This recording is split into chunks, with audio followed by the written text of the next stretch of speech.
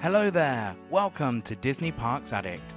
Today, we'll be taking a look at all 53 of the rides and attractions found at the Universal Orlando Resort. We will first begin with the original Universal Studios Florida and then move on to Universal's Islands of Adventure.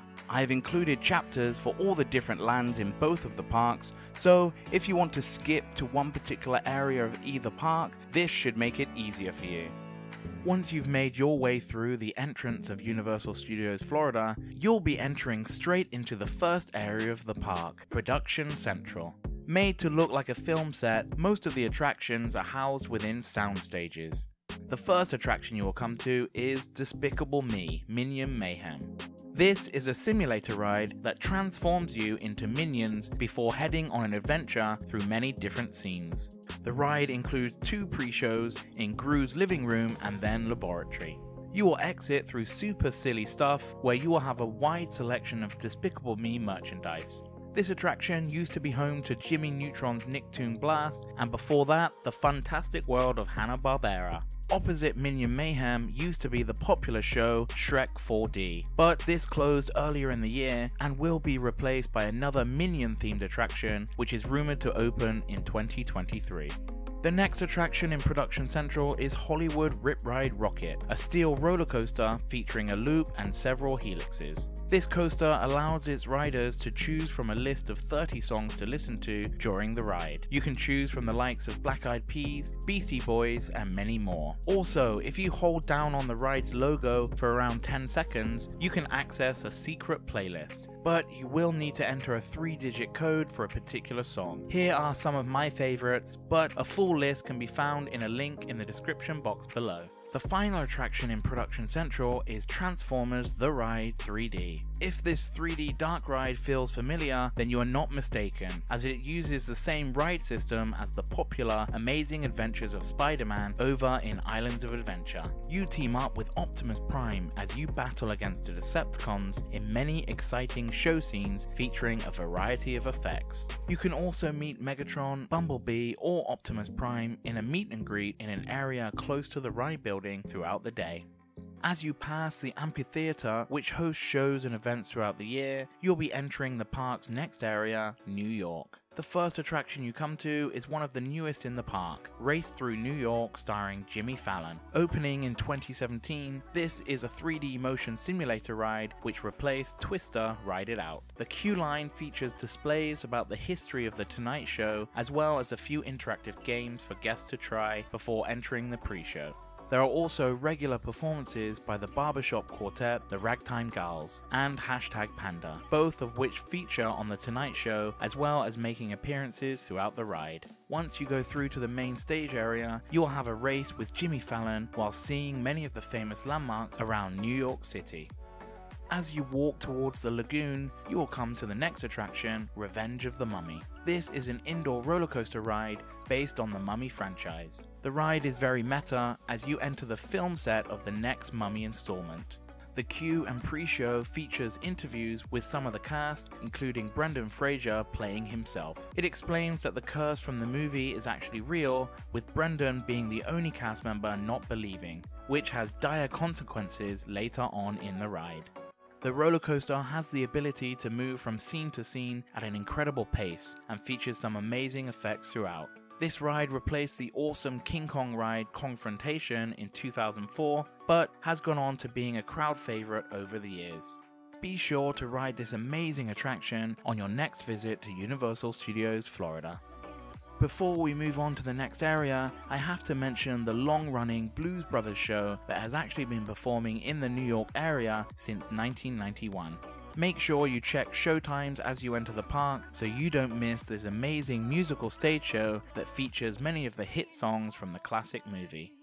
We now move on to San Francisco, where you can become one of the family on Fast and Furious Supercharged. The pre-show and queue line sees you enter a garage that features many of the franchise's amazing vehicles. You then climb aboard a party bus as this dark ride takes you on an exciting adventure with all the cast from the Fast and Furious movies.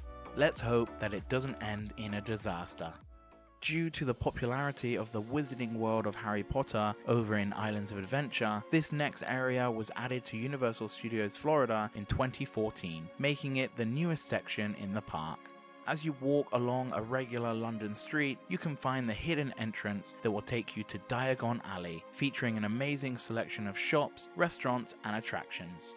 Before you enter Diagon Alley, you can catch the Hogwarts Express that will take you directly to Hogsmeade over in Universal Orlando's other park, Islands of Adventure. Designed to look like London's King's Cross station, you will enter platform 9 3/4 as you become part of the story. You will encounter characters from the popular Harry Potter series, including Hagrid, Dementors, and of course Ron, Hermione, and Harry, before seeing the beautiful Hogwarts and arriving in Hogsmeade. It is the perfect way to travel between the two parks, but you will need a 2-park ticket to ride this attraction. Within Diagon Alley, there are a few exciting stage shows, including a puppet show enacting stories from the tales of Beedle the Bard, and a live musical performance by Celestina Warbeck and the Banshees, as well as a load of unique wizarding stores and dining locations. The flagship attraction in Diagon Alley is Harry Potter and the Escape from Gringotts. This is a 3D motion-based steel roller coaster dark ride that is based around the wizarding bank, Gringotts. You enter the bank surrounded by amazing audio animatronic goblins that interact with the guests before joining Harry Potter and the gang as you head down into the vaults and search for one of Voldemort's Horcruxes. You'll meet many different characters as well as some magical creatures seen throughout the attraction. This is a great attraction with many exciting elements and is a must for any fan of the Harry Potter franchise. We now move on to what used to be one of the largest areas of the park, but is now the smallest. World Expo only houses one attraction, Men in Black Alien Attack. This is an interactive shooting dark ride which begins as a training exercise before an announcement of an alien prison ship crash landing in New York, where you are instantly sent to battle the many different audio animatronic aliens before they cause too much damage. This is a great attraction for you to battle for the highest score against your family and friends to become the best recruit. Further round the lagoon, you will come to Springfield, the home of The Simpsons. You can have a beer in Moe's Tavern, grab some food in Krusty Burgers, and see a host of characters throughout this amazing land. The main attraction is the Simpsons Ride, a huge simulator ride that replaced the Back to the Future attraction in 2008. On the ride, you'll be introduced to a cartoon theme park called Krusty Land. However, Sideshow Bob is loosed from prison and seeks revenge on Krusty and the Simpsons family by taking over Krusty Land and destroying the ride. On this 6-minute ride, you'll recognize plenty of popular Simpsons characters as you try to escape from Sideshow Bob's demolition attempts. The ride utilizes the huge IMAX screens and ride cars from the previous attraction. Near the entrance of the ride, Krusty Land Carnival Games gives you the chance to win a prize at the various Midway stations. In 2013, Springfield was expanded, which included a new aerial carousel attraction called Kang and Kudos's Twirl and Hurl. This is based on the aliens that feature in the Simpsons Treehouse of Horror episodes. You will ride a UFO and spin past many interactive characters as you join the aliens in destroying Springfield. In 2019, Disney bought 21st Century Fox, the company that produces The Simpsons, but Universal has a licensing deal until at least 2028, so it is unknown whether Springfield will remain in the future. The next area is Woody Woodpecker's Kid Zone. This land features 2 play areas as well as a few attractions and shows. Curious George Goes to Town is a water play area that is a great way for younger guests to cool down in the hot weather, and it also includes an interactive area where you can shoot foam balls out of cannons. The other play area is Fievel's Playland. This is based on the animated film An American Tail and includes a huge climbing spiderweb, walkways, and a 200-foot long water boat slide. Woody Woodpecker's Nut House Coaster is a family roller coaster that was actually the first ever coaster built on the Universal Orlando Resort. Join Woody as you take a wild train ride through his nut factory, which gives you some great views of Kid Zone and the surrounding areas. In 2021, the new DreamWorks destination was added to the area, which is a stage show and meet and greet, where you can see various characters from DreamWorks animation, including Kung Fu Panda, Trolls, Madagascar, and Shrek. Near the entrance to Kid Zone is the stage show Animal Actors on Location. This is a 20-minute live show featuring handlers with trained animals from movies and TV shows, performing various tricks and showcasing their talents. The final attraction in Kid Zone is the only opening day attraction left in the park. It's the classic dark ride E.T. Adventure. This attraction was created by Universal along with the movie's director Steven Spielberg, who you can see before entering the indoor queue line giving information about the ride. As you enter inside, you'll be transported to a heavily forested area reminiscent of the film, with many props and Easter eggs lying around. You'll then sit on a bicycle-themed ride vehicle as you are tasked to return E.T. to his home planet. You'll perform the classic scene as you fly over the police car before going to the green planet and seeing all of E.T.'s family and friends before returning home. This is a quintessential Universal attraction, and I hope it remains in the park for years to come. We now come to the final area in the park, Hollywood. Starting with Universal's Horror Makeup Show, a live stage show themed as a behind-the-scenes presentation of special effects used in horror films.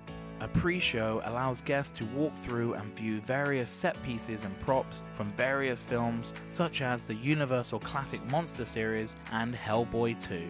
This show has some audience participation and can be very funny as the hosts demonstrate how different effects are used in the movies. This show is very easy to miss, but I highly recommend you check it out. Near to Universal's Horror Makeup Show, you can see the all-new live-action musical show Marilyn and the Diamond Bellas. You can see the classic Hollywood actress Marilyn Monroe and her backup dancers as they perform songs in the middle of the street. You can also see a host of other classic characters in Hollywood throughout the day. Look out for Betty Boop, Doc Brown, Scooby-Doo and the gang, as well as some of the characters from Universal's Superstar Parade. The final attraction in Hollywood is the Bourne Stuntacular, a live-action stunt stage show based on the Jason Bourne film series. This uses a mixture of moving set pieces and screens to travel across 3 continents and includes chase scenes, fist fights, and a bunch of parkour. If you're a fan of the Bourne series or stunts in general, you'll be impressed by the stunt performers and the state-of-the-art technology used throughout the show. The show opened in 2020 and of course replaced the amazing Terminator 2 3D show, but I think is a worthy replacement. Universal Studio Florida also has a daytime parade and a nighttime show. Universal's Superstar Parade starts next to Loews Italian restaurant in New York, wraps down through Production Central, moves through Hollywood, and then exits near to the Horror Makeup Show Theater. You'll be able to see characters from Despicable Me, SpongeBob SquarePants, The Secret Life of Pets, and Dora the Explorer. Make sure you grab a Showtimes leaflet as you enter the park so you won't miss out on this amazing parade. Universal Orlando's Cinematic Celebration is the new nighttime lagoon show in Universal's Central Park that can accommodate up to 6,500 guests. The show features 40-foot panoramic water curtains used as projection screens, fireworks, projection mapping onto surrounding buildings, and over 120 water fountains. Some of the scenes depicted include footage from film franchises such as Jurassic World, The Fast and the Furious, and Harry Potter. This is a great show and the perfect way to wrap up your day at Universal Studios Florida.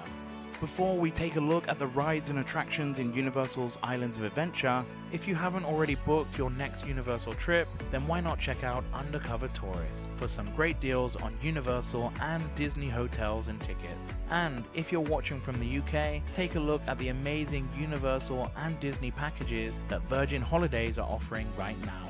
Both my affiliate links are in the description box below, so go check it out to see how much you could save on your next Orlando vacation. You enter Universal's Islands of Adventure into the Port of Entry Island, which, along with guest services, is also comprised of many dining and shopping locations. You will also be able to find the recognizable Pharaoh's Lighthouse that each night helps to guide visitors to the exit of the park. As you work your way anti-clockwise around the park, the next island you come to is Seuss Landing, which is of course based on the works of the popular author Dr. Seuss. The first attraction you'll see is If I Ran the Zoo, an interactive playground inspired by Gerald McGrew's Unusual Zoo. Younger visitors will be able to enjoy discovering all the strange and wonderful animals alongside all the slides, caves, and wet play area. Next is the flagship attraction of this island, the Cat in the Hat. This is a fun dark ride bringing to life the story of the popular book through a mixture of large sets, screens, and audio animatronics. Will the mess created by the cat and the things be cleaned up before Mum returns? Find out on this great attraction that is one of the most popular children's rides in the park. Right next to the Cat in the Hat is the spinning attraction, One Fish, Two Fish, Red Fish, Blue Fish, which is based on the book of the same name. You'll be able to control your own fish as you try to avoid the water sprays by listening carefully to the on-board riddle. Throughout the day, you'll be able to enjoy the musical show, Oh, the Stories You'll Hear, featuring all your favorite Dr. Seuss characters like the Grinch, the Lorax, Cat in the Hat, and Sam I Am. A storyteller will read one of the popular books as the characters reenact the stories. This is a great show and a nice change of pace from the hustle and bustle of the park. Next is the Carousel, a themed carousel where you'll be able to ride on some of the creatures found in the popular works of Dr. Seuss. The final attraction in Seuss Landing is the High in the Sky Seuss Trolley Train Ride, which is an elevated monorail that gives a tour around Seuss Landing. There are two ride tracks, one will tell the stories of the Sneetches and the other will be more of a compilation of all Dr. Seuss's books. This is a great relaxing ride while taking in all the amazing sights and sounds of Seuss Landing. The island also features lots of unique dining locations, including the amazing Circus McGurkus restaurant and Green Eggs and Ham Cafe. The next island is the Lost Continent, which is themed to ancient myths and legends. It is divided into two sections, an ancient Arabian marketplace called Sinbad's Bazaar, and the Atlantis-themed Lost City.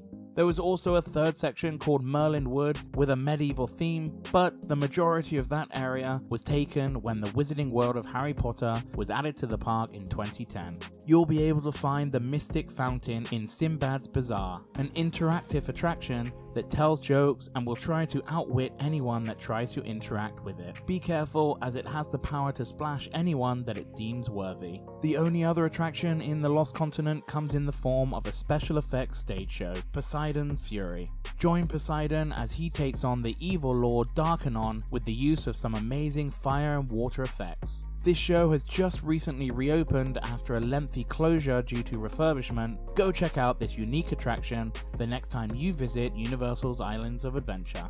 The Lost Continent is also home to Mythos, which is one of the best restaurants on Universal property. This full-service restaurant offers Mediterranean, Asian, and American cuisine in a beautiful setting and has won many Best Theme Park Restaurant awards.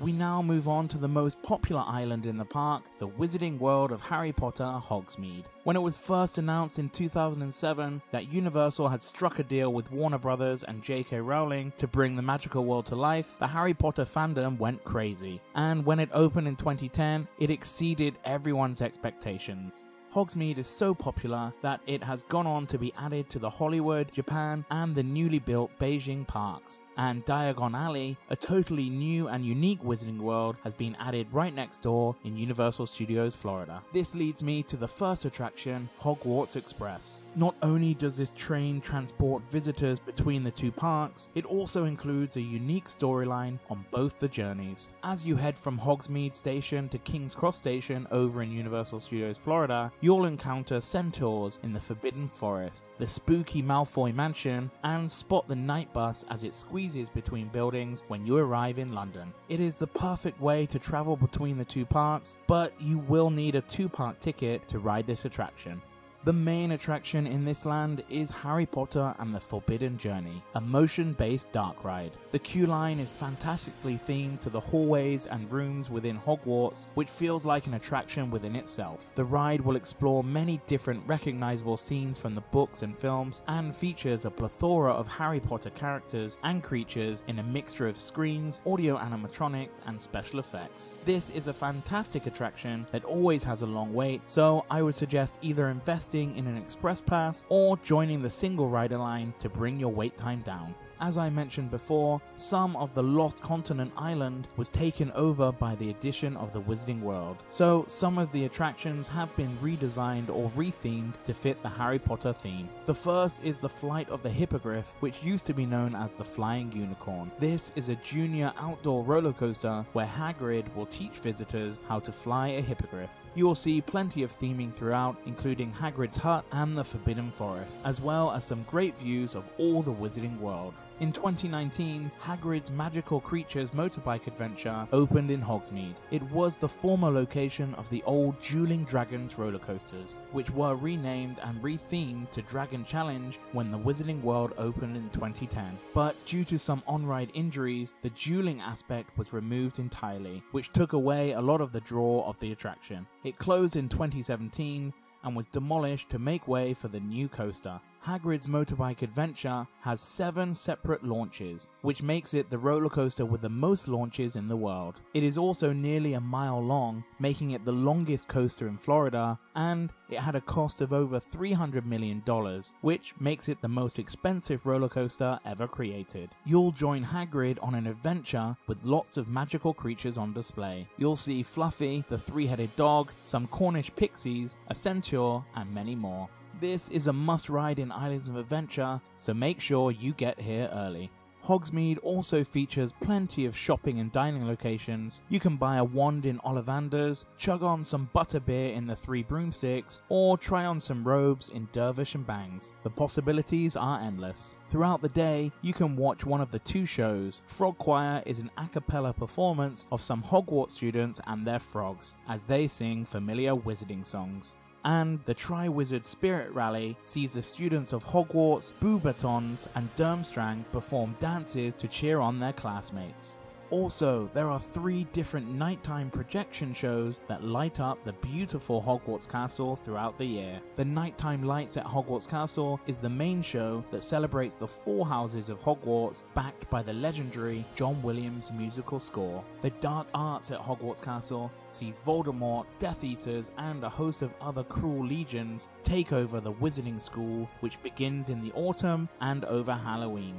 And then in the winter months, the magic of Christmas at Hogwarts Castle brings ghosts singing Christmas carols, students building snowmen, and other wintry offerings. Hogsmeade has been a huge success for good reason, and even if you're a casual Harry Potter fan, you can't help but feel the magic in the wizarding world of Harry Potter. The next island is Jurassic Park, which is set after the events of the first film, where the park is functioning and includes thrill rides and discovery-based displays along with the popular dinosaur exhibits. We will begin with the classic Jurassic Park River Adventure, where you will go on a boat tour through the Herbivore Reserve before the boat is knocked off course, causing riders to come face to face with multiple carnivores, including a T-Rex. There is a huge drop at the end of the ride, and you will most likely get wet, but in the hot Florida sun, that is not too much of a problem.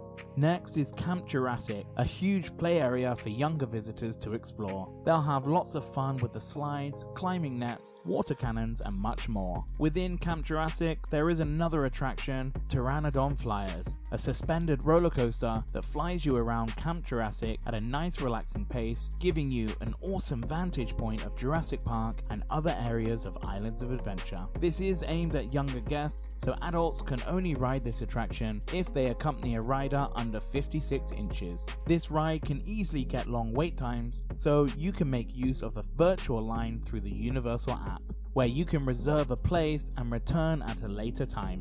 While you wait, you might want to check out the Jurassic Park Discovery Center, where you can find a restaurant as well as an interactive play area that allows visitors to learn through various activities and mini-shows, including a small laboratory where guests can watch a baby velociraptor hatch from an egg. Although the land is based on Jurassic Park, all the new attractions that have been added over the last few years have Jurassic World theming, but Universal have yet to confirm if the whole island will be rethemed. You can get up close and personal with Owen Grady's raptor, Blue, in the Raptor Encounter.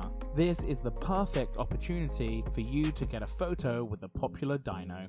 The final attraction in Jurassic Park is the newest in the whole of the Universal Orlando Resort, the amazing Jurassic World Velocicoaster. This launched roller coaster features 2 high-speed launches, a signature 155-foot tall top hat, 4 inversions, including the beautiful Heartline roll, and reaches a maximum speed of 70 miles an hour. This is an exhilarating experience and has quickly become a favorite in the coaster community. Along with being a great coaster, it also features perfect theming, with the velociraptors being present throughout the queue and the ride. This ride is definitely not for the faint-hearted, so if you enjoy thrills, make sure you ride the Velocicoaster. We now go from the newest attraction to the newest area in the park, Skull Island. This is the smallest area as it features just the one attraction, Skull Island Reign of Kong. This has a fantastically themed queue line where you'll be warned by a shamaness, as well as checking out some of the creatures from the island. You will grab some 3D glasses before boarding a huge safari truck as an audio animatronic tour guide takes you to a giant temple to look for a giant ape. The indoor section uses screens either side of the vehicle, which gives the illusion of actually being transported to Skull Island, surrounded by all the dinosaurs, huge bugs, and of course King Kong himself, as they battle it out throughout the attraction. At the end of the ride, you'll meet the huge animatronic of Kong, but don't get too close as he may not be in a good mood.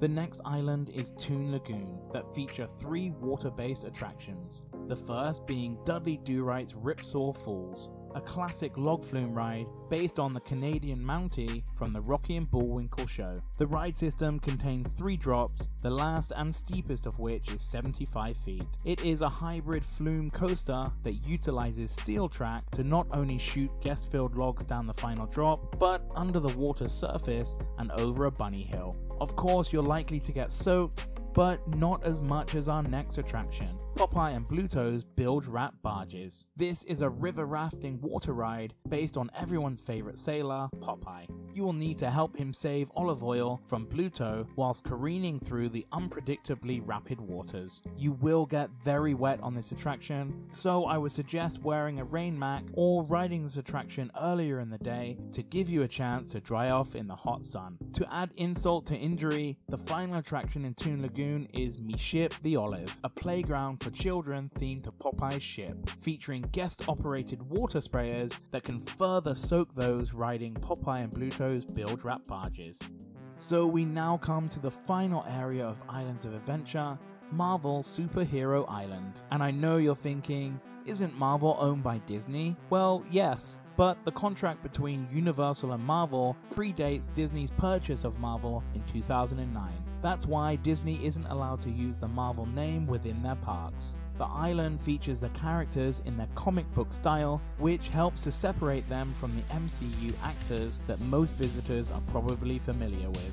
The first attraction that you'll come to is The Amazing Adventures of Spider-Man, which is my favorite ride in the whole of the Universal Orlando Resort. This dark ride has a great mixture of 3D screens, practical sets and effects, as well as a really fun and exciting storyline featuring lots of Spider-Man villains. The same ride system has gone on to be used for Transformers The Ride over in Universal Studios Florida and the newly opened Jurassic World Adventure in Universal Studios Beijing, which just goes to show the popularity of this ride. The Amazing Adventures of Spider-Man has also won many awards, including Best Dark Ride for 12 years in a row at the Golden Ticket Awards. There is a reason why many people love to ride this attraction, so make sure you join Spider-Man the next time you visit Universal's Islands of Adventure. Close to the exit of The Amazing Adventures of Spider-Man, you will get the chance to meet your favorite Marvel hero or villain in a special meet and greet throughout the day. You'll be able to meet Captain America, Doctor Doom, the Green Goblin, some of the X-Men, and of course Spider-Man. Talking about Doctor Doom, you can test your fears over on Doctor Doom's Fearfall. This space shot ride will launch riders up and down the drop tower as Doctor Doom harvests your fear to take over the world. If you're not too scared, you'll be able to see some amazing views of Islands of Adventure and the whole of the Universal Orlando Resort. Next is Storm Force Acceleration, a teacup ride where you team up with Storm, the weather controlling member of the X-Men, and Professor X, as you take on their arch enemy Magneto. The faster you spin, the more energy you can create to defeat the evil mastermind. The last attraction, and by no means the least, is the Incredible Hulk coaster. This is probably the most recognizable ride in the park due to its size and its distinctive green track. This huge launch roller coaster will see General Ross perform gamma radiation experiments on subjects to try and transform them into Hulk-like creatures. The coaster features 7 inversions and went through a hefty refurbishment in 2016 that included new tracks and a complete new storyline. This is a great coaster packed with thrills, and dare I say it, incredible. So that wraps up all the entertainment that is offered at the Universal Orlando Resort. If you enjoyed this video, give it a thumbs up and consider subscribing as I continue to make guides for all the Universal and Disney resorts around the world. And like I said, go check out my affiliate links for UndercoverTourist.com and Virgin Holidays for some amazing Disney packages if you're traveling from the UK. Let me know your favorite attractions at Universal Orlando in a comment down below. And why not check out this guide video for the original Universal Studios Hollywood over in Los Angeles, California. Thanks for watching, and I'll see you next time on Disney Parks Addict.